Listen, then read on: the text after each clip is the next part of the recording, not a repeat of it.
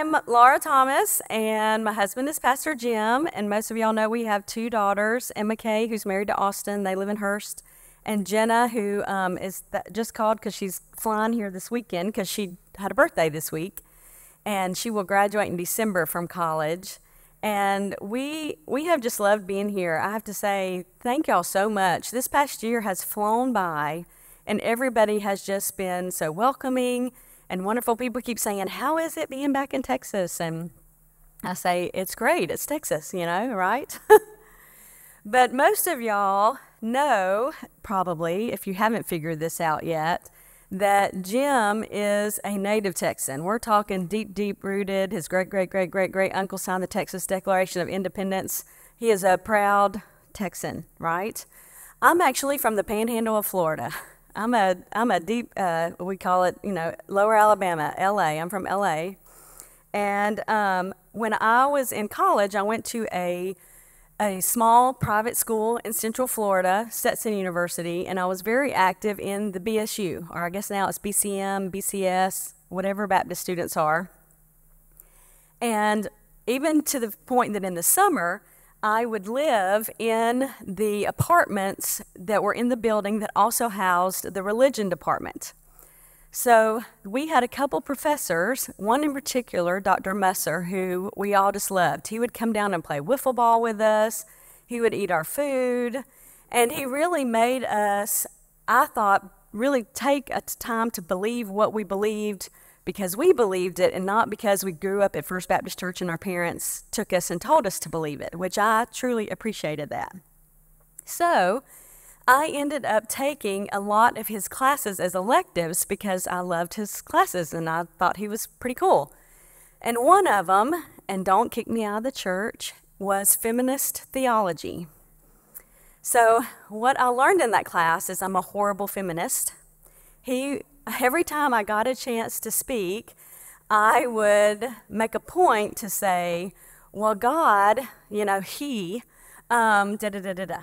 And the class was full of women of all ages, from different backgrounds, some men, and they had a lot of different thoughts about who God was. And as you can imagine, in a class on feminist theology, the verses in the Bible about wives submit to your husbands came up a lot, regardless of if we were talking about Christianity or not. And at the time, I was so young, and my response every time, I think, was, well, the men have to love us like Christ loved the church, and that's a lot harder than submitting. That was my defense of the scripture right there. Didn't know really what it meant, but that was my defense, not that scripture needs defending. And so today, as we talk about those verses some, most of you know that those verses in Colossians and Ephesians are probably some of the most misused, misinterpreted, pulled out of context verses that we have, even so far as people who don't understand them or are not believers can say they really dislike or hate these verses and how they make them feel. And so we are going to talk about them. In fact, I told Libby, I'm like, this set of verses, I could have broken into 3 sections and gone 3 weeks. There was so much info. So I really hope y'all studied a lot so your small groups can really talk about the stuff that I'm not going to hit. But what I don't want to do is like so many people have done in the past, and that is pull those verses out of the context they're in. Because I believe the setup to those verses is so much more important in what we need to hear. The household living instructions are framed by or set up by the verses around it. And as y'all know, Paul's been building each week or each chapter. I say each week because we're doing each week, right? And so when you look at it in that context, it really makes it a little easier to swallow, but yet a lot more challenging. So last week, Miss Debbie shared on the first 11 verses in this chapter. My Bible calls them the rules for holy living. And she reminded us that when you set your mind on something, you orient your life around it. That we are set apart for Him, and daily we make choices where we set our mind and hearts to Christ. She even quoted Staying heavenly minded is the only way to do earthly good. So, how do we stay heavenly minded? Paul gives us the answer to that in that he tells us in the verses we're going to read the characteristics of Christ that we put on and the actions that should follow. So I'm going to read verses 12 through 17. Therefore, as God's chosen people, holy and dearly loved, clothe yourselves with compassion, kindness, humility, gentleness, and patience. Bear with each other and forgive one another if any of you has a grievance against someone.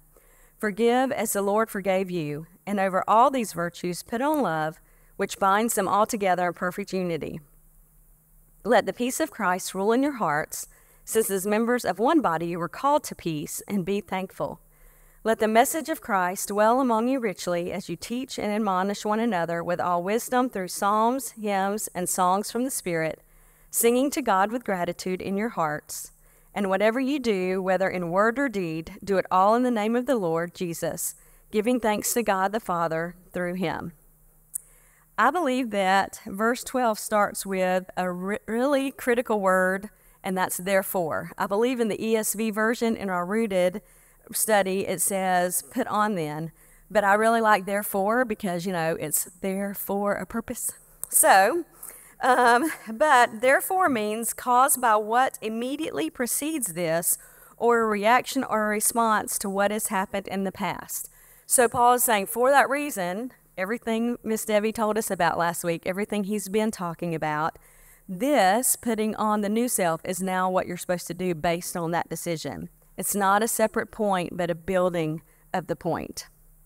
And I don't think that the importance of therefores in our own lives can be discounted, because what we choose today will be a therefore tomorrow, good and bad, and we need to pay attention to those therefores. Think about it. God provided for me in this situation at this time, so today I know he's going to provide for me today. Or it could be, I got my heart broken and my trust was shattered. I'm not going to let my heart get broken again today. I mean, good and bad. It could be even as simple as I tried this really great tamale at this restaurant here, and now I'm going to eat one every time I go because I think they're great. So all those little things build up. So Paul is saying, remember your old self, the old self he saved you from, and now let's live differently or respond differently today. Psalm 105:5 says, remember the wondrous works that he has done, his miracles and the judgments he uttered. And so today we're supposed to be and see who we're called to be. And we're supposed to put this into action in our community and then in our household. So the first thing he does is he reminds us of their new selves and reminds them of their new selves. God's chosen people, dearly loved, the reminder that their membership is all dependent on his grace. It has nothing to do with who we are or our goodness, thankfully not our own lovableness. And then he calls us to put on Christ. And that journey starts when we accept Jesus into our hearts. But we don't stop there, and that's the therefore. Because we've accepted Jesus, we're now walking with him daily, and we're called to start putting on Christ the minute we accept him.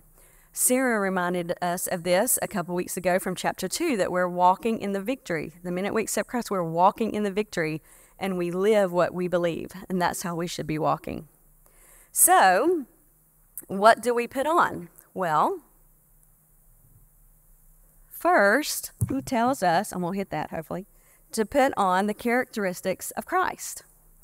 And he lists these in various other letters.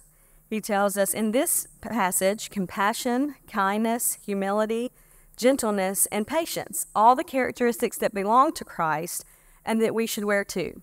And I'm not going to go deep into these because you can come on Sunday mornings at 9:30 and 11 o'clock and hear Dr. Thomas tell us all about the 9. There they are, okay?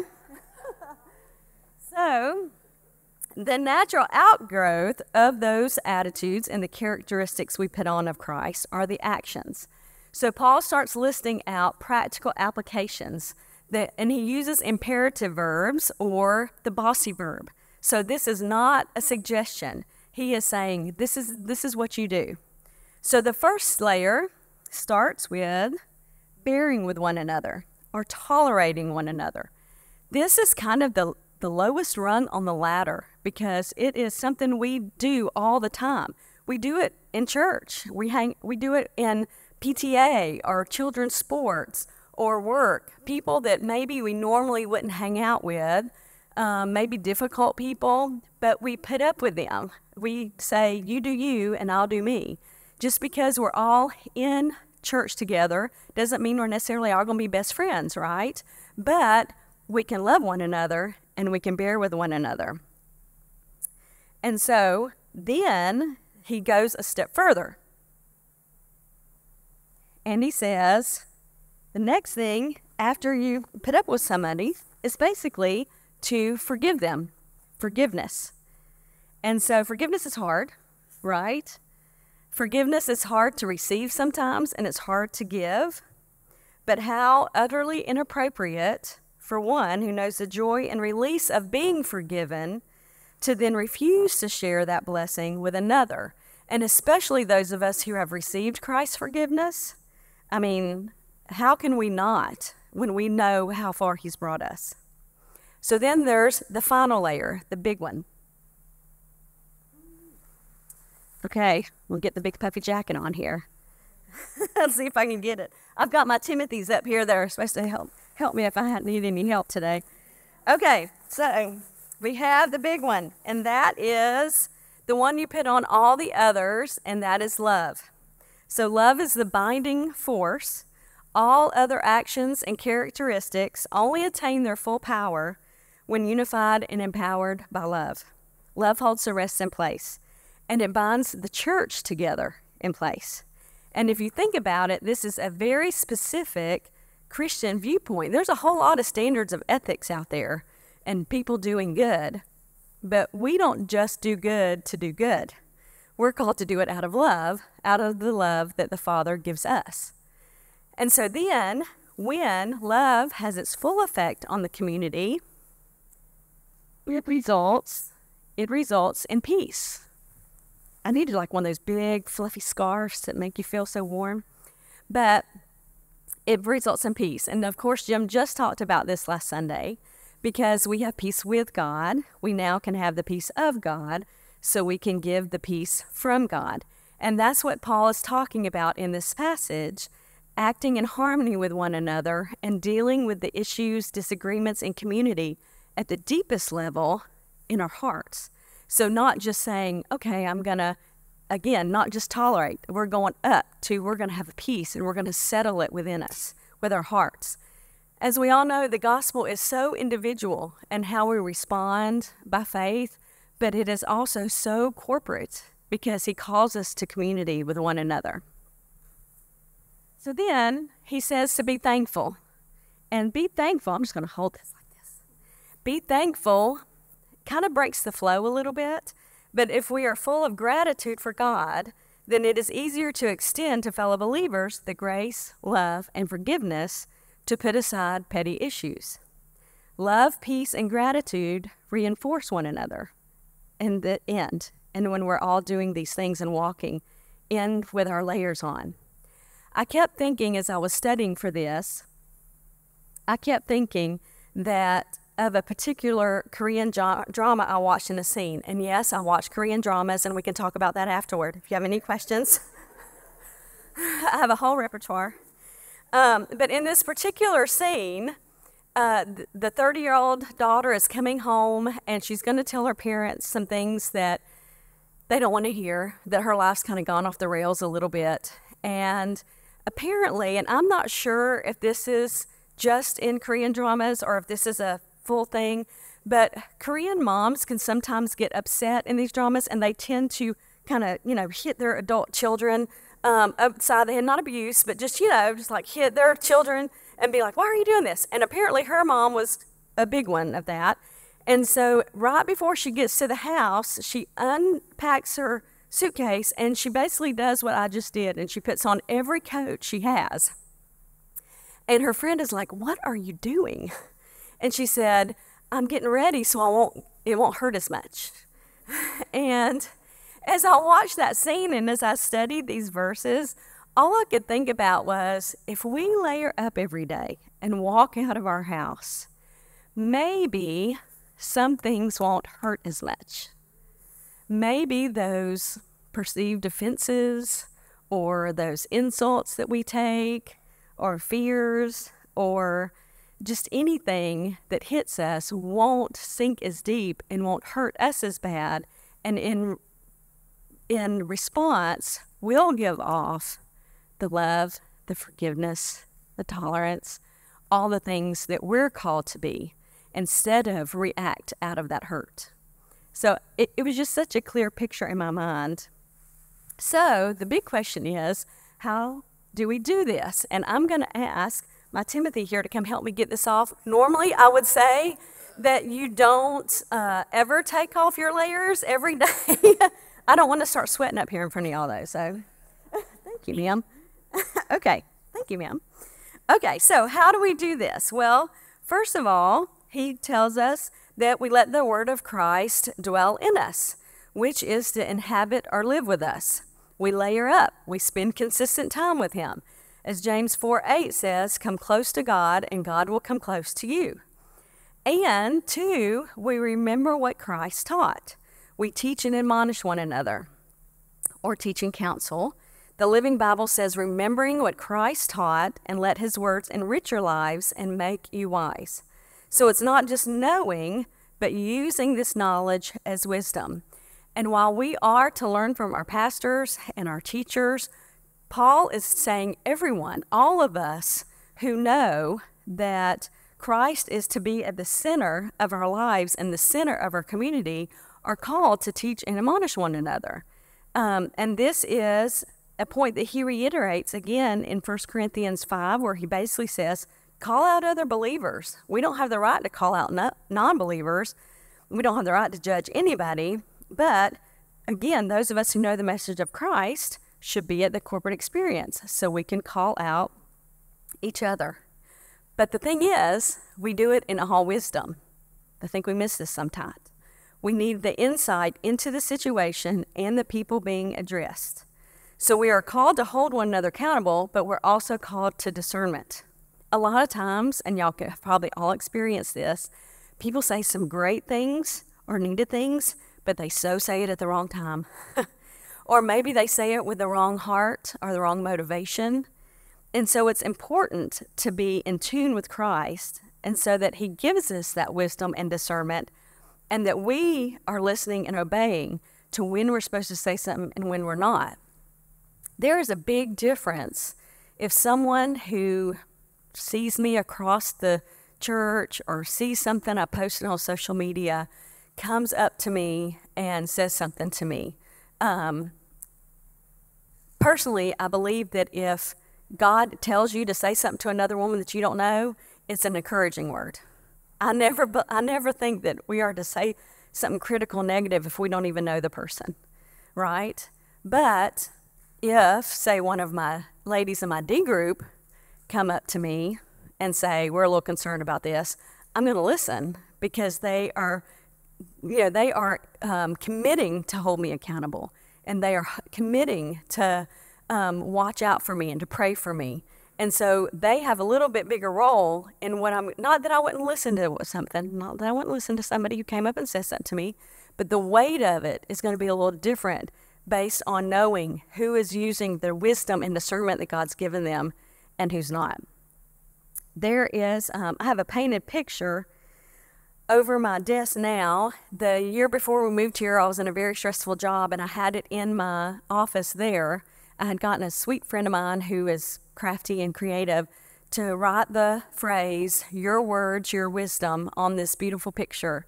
And in my office, whether I was talking to somebody, I could see it. Whether I was at my computer, I could see it. Because I wanted to know that everything that came out of my mouth in this stressful situation, that I was seeking God's discernment and his words, his wisdom. I think, quoted it several times to myself driving here this morning. But it's just a way to remember, something to remember, that before we speak, do it in all wisdom. So then he talks about singing. Some of us aren't singers. And I believe, though, that this verse ends all the worship awards because he mentions psalms, hymns, and spiritual songs. So there you go. All of them are good.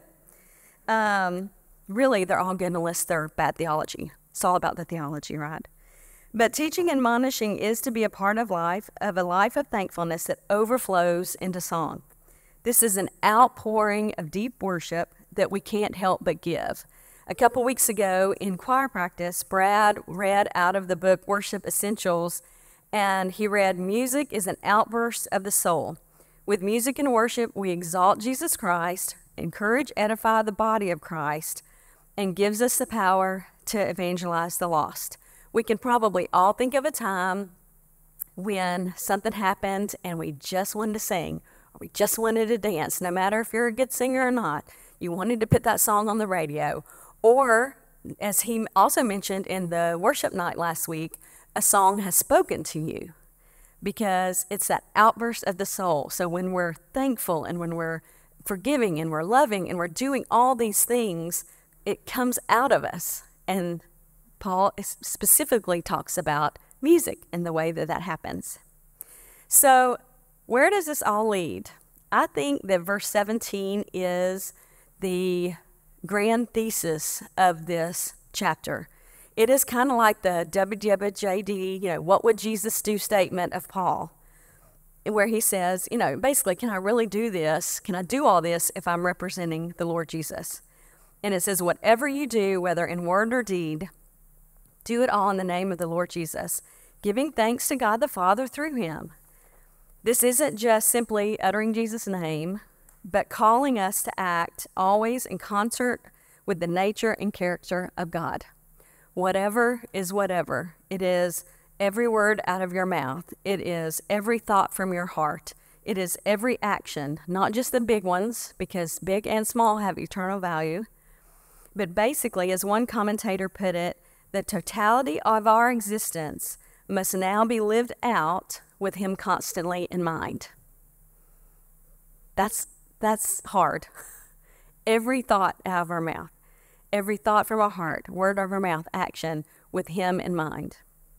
And that's why you can't pull the rest of this chapter out of context without examining the verses through the lens of those words. Because husbands and wives aren't just called to submit and love like Christ, but they're called to follow these verses. Those roles that we're going to read about, that we're going to talk about for just a minute, come after what the rest of the Bible teaches to every believer. And that's why, if you're single, you can't just skip over them, because it relates to you as you prepare for your future by growing in all those areas. We're all to be growing in those areas.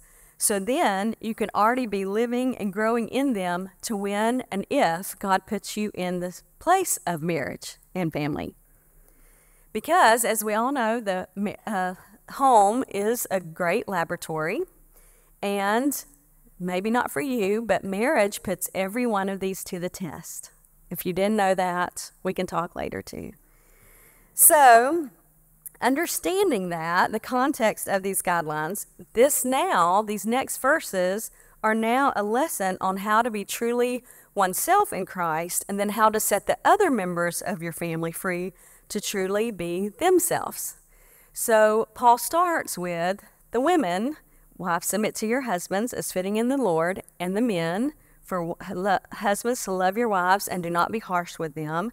And I figure that's because, if mama ain't happy, nobody's happy, and we're the heart of the home, and God knew that, right? So he was ready. So Paul was ready with that. I saw a clip a couple weeks ago of Christy McClellan, a Lifeway teacher, talking with several other Lifeway speakers, and she mentioned the first two words in Genesis chapter 2:18, where it says, "I will make a helper suitable for him."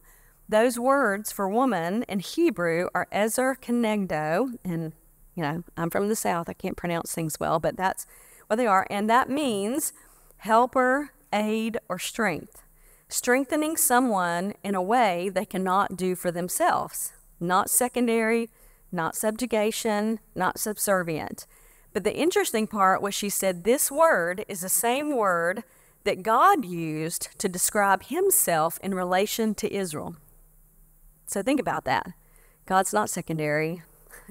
God's not subservient. He aided, he strengthened, he helped Israel. It is a great frame of mind coming into these verses that we should be strengthening those around us, specifically our husbands. It's an inclination for the woman to receive and affirm her husband's leadership, and then it does not mean waiting around and not having a position or an answer, etc. But it puts the responsibility on the husband's shoulder to take that role, to care for the women and children, to see them win. And basically, if you don't, God's coming after you. I mean, if you think about it, if you look back in Genesis, Eve took the apple. Eve kind of started it all. But when God came looking for him, it specifically says, but the Lord called out to the man because he put him in that role. Paul is offering a careful balance here.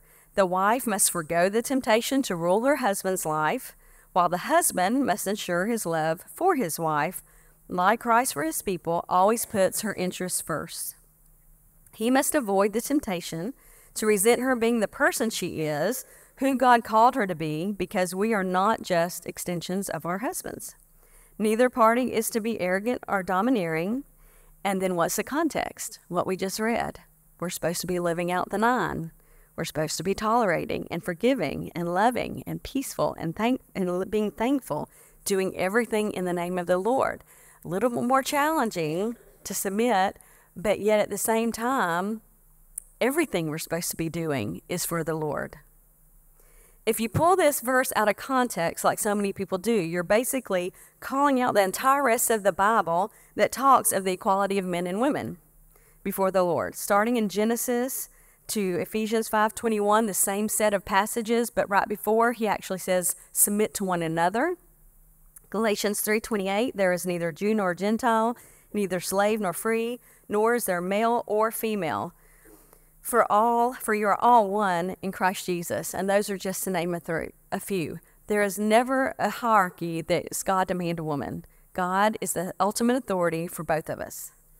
And another thing to realize, this has nothing to do with women and any other man but their husbands. So I think you see a lot of this in our romance culture with these young girls, and they're not saying you shouldn't be nice and serve and love your boyfriend or whatever, but they're not your husband. And sometimes we put a little too much emphasis on women's roles before they are wives. And then another thing you'll notice is it does not say obey. I have to tell y'all, I thought I was a big rebel when I got married because I did not say that I would obey. I thought I was like rebelling, but it's just biblical. I was following the rules. Hey, obeying is reserved for children to parents and to slaves to masters or employees and employers today. And because obedience orders issues, there's no choice in the matter. Submit is voluntary. It's a willingness to recognize and put oneself under the leadership of someone else, which is why that choice of a husband is so critical. For both of us to know that God's the ultimate authority and we're both answering to God. So in speaking of children, because Paul gets into children next, this is a balancing act too.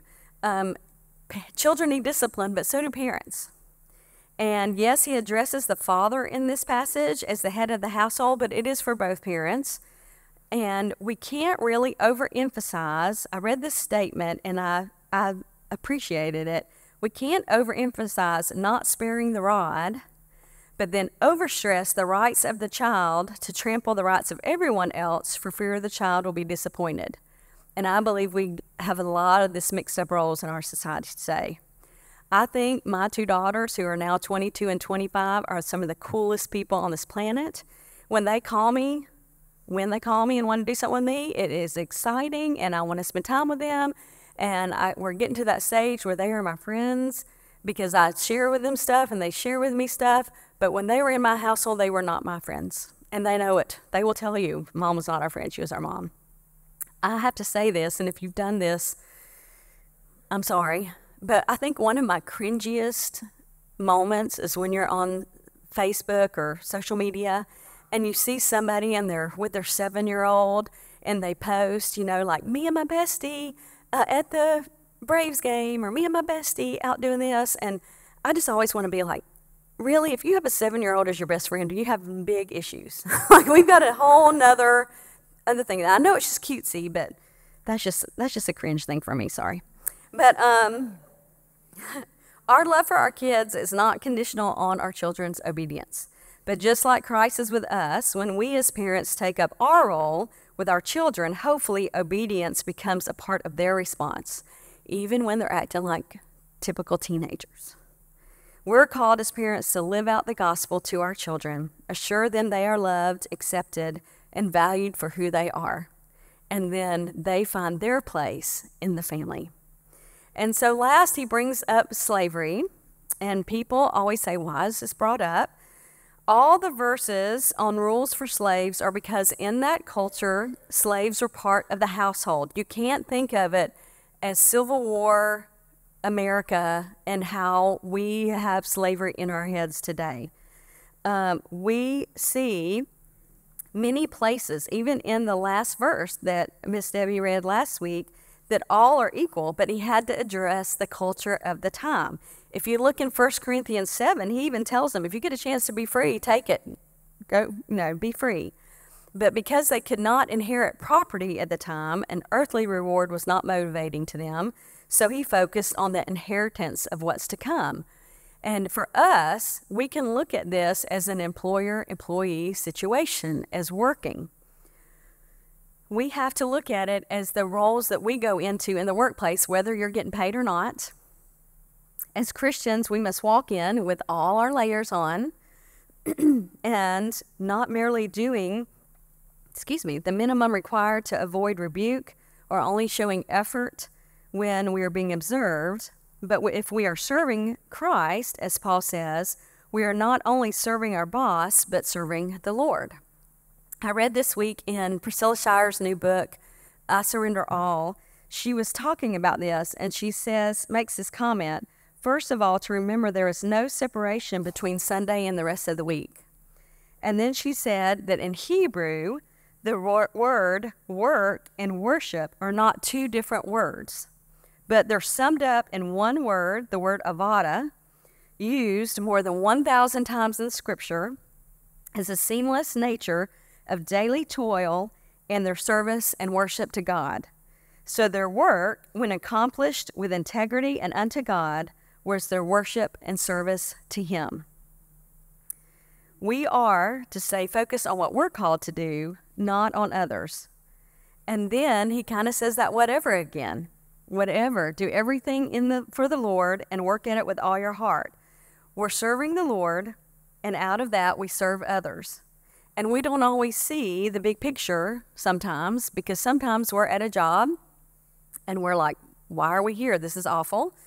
But sometimes we don't see, and sometimes God moves us, but sometimes we don't see the final outcomes. Who's watching us, how our reactions, our responses impact those around us. They're only known by Him. We're called to serve, walking in every day with a Christ on. So there's a lot here, and I'm wrapping it up because I know I've talked a lot. But the big question is, how are we doing layering up these days? And I'm going to be real honest with you. I'm just going to lay it on the table. I'm somewhere in this big, long path of menopause. Sorry, young ones, it is not just hot flashes. It's brutal. It's brutal, and my generation is going to make sure y'all are more prepared than we are. But I feel like every day I'm in this fight to figure out, to keep my thoughts in my head, to not have the thoughts in the first place, to not say them out loud. There are days I'm really searching for what to be thankful for, to see my husband for the gift that he is and not because he's chewing really loud beside me or something. And there is a lot out there. And right now you can go down this kind of rabbit hole, and I was actually kind of doing that when I got this passage to study about the mental load of women. Do I believe the mental load of women is real? Yes. But if you go down that rabbit hole of bitterness and focus on the wrong thing and not what God is calling us to do, it leads to a place we're not supposed to be. I'm never going to tell you not to speak up if you're in a situation that you shouldn't be in. But at the same time, we are to live out our roles within the family. And it bothers me. I don't know about y'all, but it bothers me when I have those days that I'm like, where are those thoughts coming from? And why am I doing that? And so I'm trying right now to do everything I can to not let menopause control me and to live out who God called me to be. And it's a daily process. So I challenge you in that today. What is hindering you from layering up with the characteristics and actions of God? From fulfilling the role that God has given you in your household, in your community, and in your life. Maybe it's a lot more than hormones for you. Maybe it's a broken trust issue. Maybe it's a situation that you cannot take back. Maybe it's forgiveness. Maybe it's trauma from your past or not having examples of how to live the roles in the family. Basically, whatever stronghold that it is, I encourage you to figure it out.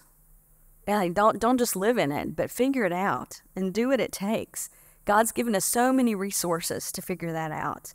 And He is so much stronger than all these earthly traps that we find ourselves in.